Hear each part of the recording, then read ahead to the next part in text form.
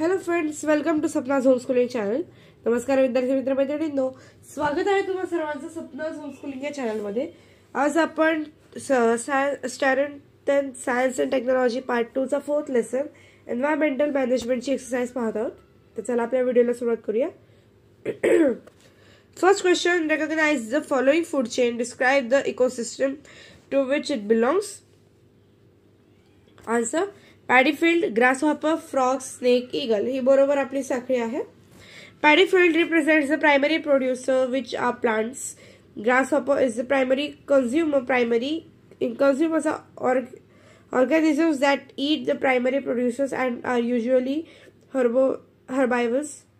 Frog is a secondary consumer. Secondary consumers are organisms that eat the primary consumers and generally meat eaters or carnivores. Snake is a tertiary consumer. Tertiary consumers are organisms that eat the secondary consumer. These organisms are carnivore, eating carnivores like snake or big fish. Eagle is a quaternary consumer, and in this case it is the apex consumer because it occupies the highest position in the food chain. Question 2. Explain the statement, we have got this earth planet on lease from our future generation and not as an ancestral property from our ancestors. The above statement refers to the fact that the earth belongs to everyone, from an ancestor to our future generations. It indicates towards the point that the planet earth should be protected and conserved in the same way as by our ancestors, so that it can be passed on our same future generations. It highlights on underlying problems, which is the exploitation of resource by the present generation, which could eventually lead to the destruction of life on Earth. The planet Earth can be protected for future generations by following the path of sustainable development. Sustainable development means the development should be such that it can be sustained for a longer period of time and must cater to the needs of the coming generations. It is mostly used in terms of the non-renewable sources of energy which face depletion because of overuse by human beings. Sustainable development seeks to promote judicious use of non-renewable energy sources such as coal and petroleum so that they do not get depleted beforehand and our future generations do not have these resources at their disposal. Sustainable development thus means developing in such a way that not only our present but our future is also secured. Question 3. Write short notes. Environmental conservation. Environmental conservation is a broad term which refers to the action we take in order to protect a planet and conserve its natural resource. We are very well aware of the fact that the human life on Earth is supported by the various components of the environment. There is a direct relationship between environment and life on Earth. Any kind of harm or disruption to the environment will directly and indirectly affect the life of organisms on this earth. We need to understand that natural resources should be used in a sustainable manner and not to fulfill our greeds. Environmental conservation implies to the conservation of forest, water resources, mineral resources, etc. There are various projects which are being carried out at different levels with respect to environment conservation. These programs are carried out by government organizations, NGOs, schools, colleges, etc. The aim of these programs is to promote the conservation of environment from the grassroots level. B. Chipko movement of Bishnoi. The Chipko movement started in the 1970s in Gharwal in Uttarakhand. It was a socio-ecological movement which followed the Gandhian ideology of satyagraha for the protection of trees from cutting. Chipko in Hindi literally means to stick. Under the movement, people used to hug the trees in order to protect them from being felled. The movement mobilized villagers by making them aware of the after effects of destruction of forests. It was a great success and soon spread all over India. It was because of Chipko movement that the government of India realized the importance of formulating wildlife conservation plans and policies in order to protect the biodiversity of the country. See biodiversity. Biodiversity refers to the combined diversity at all levels of biological organization. It includes genetic diversity, species diversity, and ecological diversity. Importance of biodiversity. A wide range of materials such as fibers, dyes, resin are obtained from plants. A variety of plants and animals are utilized as source of food. Medicinal plants act as source of drugs. Plants and animals also have a cultural and aesthetic value. D. Sacred groves. The sacred groves are forest fragments which are highly protected by certain communities because they are of religious importance to the communities. This can be considered as sanctuaries which are protected by the society and not by the government organization.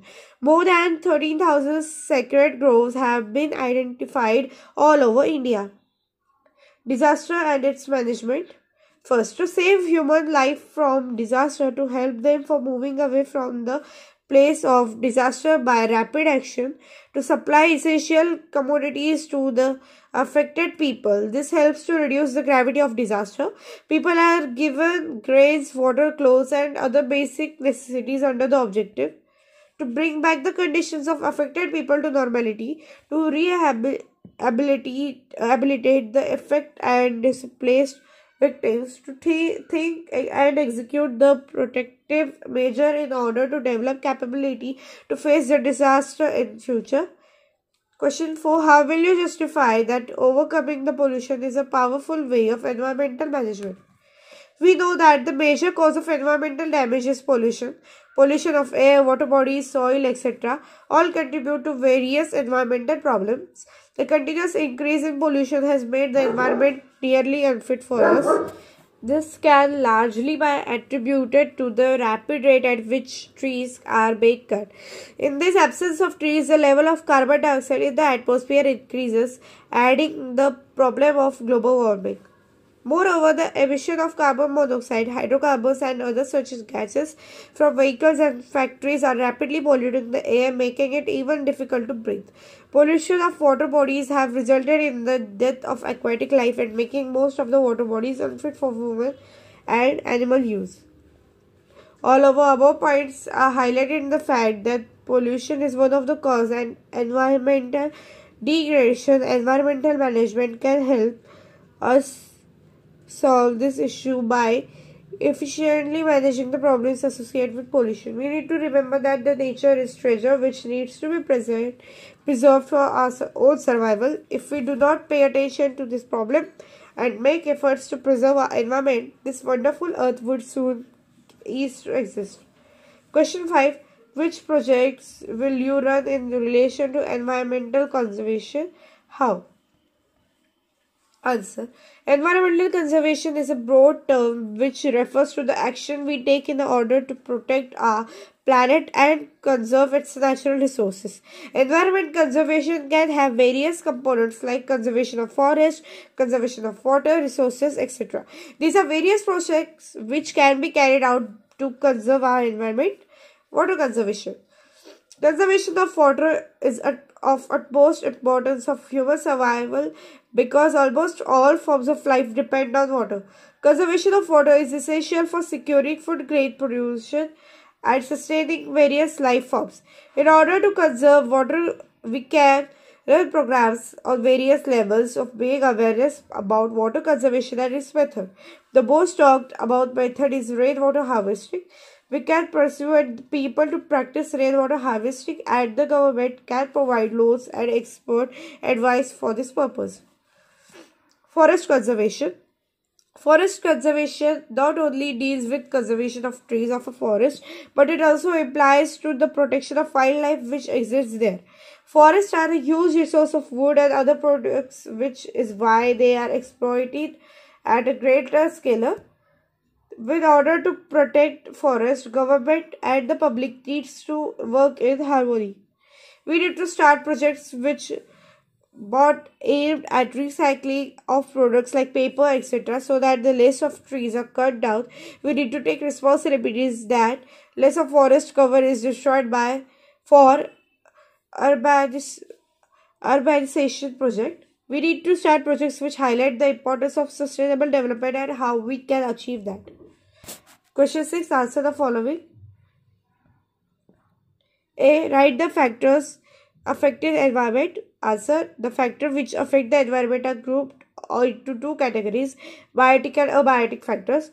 Biotic factors refer to the living components of ecosystem like animals and plants, and abiotic factors refer to the non-living components of an ecosystem, for example, sunlight, temperature, air, etc. The biotic and abiotic factors together affect the environment as both are connected to each other. Abiotic factors are required for the existence and survival of organisms. B. Why does the human beings have importance placed in the environment? Answer. There is an interrelationship between humans and environment, which means humans and environment are interconnected. This existence of humans is not possible without striking a balance with the environment. Humans developed ways to use the natural resources for their existence. However, when their needs turned into greed, it resulted in overexploitation of resources. Overexploitation of resources by humans have threatened the existence of other species as well, resulting in their extinction. Various problems like global warming, change, weather patterns, water scarcity, etc. are results of human activities. These problems highlight the fact that how important is the role of humans with respect to environment. If human activities are controlled and an effort is made to make harmony with the nature, it is most probable we can revert these environmental changes. If we fail to do so, it could have devastating effect. Write the types of example of biodiversity. Answer. There are three types of biodiversity which are as follows. First is genetic diversity. Genetic diversity refers to the diversity which occurs among the organisms of same species. For example, the diversity which is found among humans. Each human is being different from another. Species diversity. Species diversity refers to the innumerable species of organisms which are found in nature, ranging from plants, animals to microbes. Ecosystem diversity. Ecosystem diversity refers to the various kinds of ecosystem which are found in a region. Each ecosystem will have its own characteristics, plants, animals, abiotic factors, etc. D. How the biodiversity can be conserved? Answer. Two approaches followed for the conservation of biodiversity are insight in conservation. In order to conserve biodiversity better, biodiversity hotspots all around the world have been identified and protected. In India, biosphere reserves, wildlife sanctuaries, and national parks have been developed for this purpose. Ex-situ is conservation. The threatened species of plants and animals are taken out of their habitats and kept in special settings such as zoological parks, botanical gardens, and wildlife parks. Nowadays, the gametes of endangered species can be preserved by methods such as cryopreservation. They can also be fertilized in way of followed by propagation through tissue cultural methods. Similarly, seeds can be preserved in seed banks. E. What do we learn from the story of Zado Molai Payang? Answer. Zado Molai Payang was a nomadic tribe born in Assam. There is a jungle which has been named to honor his hard work. After a flood affected the areas of Assam, Zado started a reforestation process by planting 20 bamboo plants.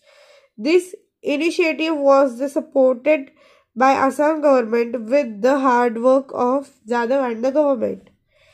The barren area witnessed the forest cover over the 1,360 acres.